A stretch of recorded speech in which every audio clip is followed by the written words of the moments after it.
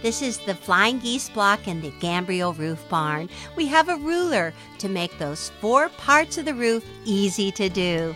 Just take rectangles, wrong sides together, cut them in half of the barn and of the sky.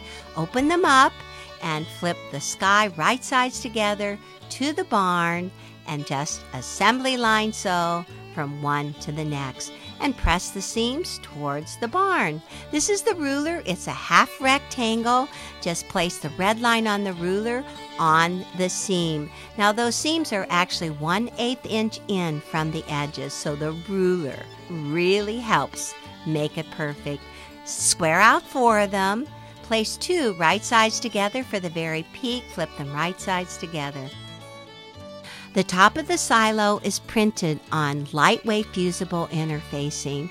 Just lay out the silo, take the interfacing and place the fusible side against the right side of the fabric.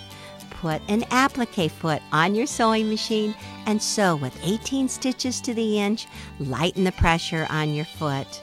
And then trim 1/8 inch away from your stitching and turn it right side out and smooth out those edges. Use a point turner and you'll have nice smooth edges. Fuse it right onto the top of the sky on the silo. You could even make a brick silo and add some animals.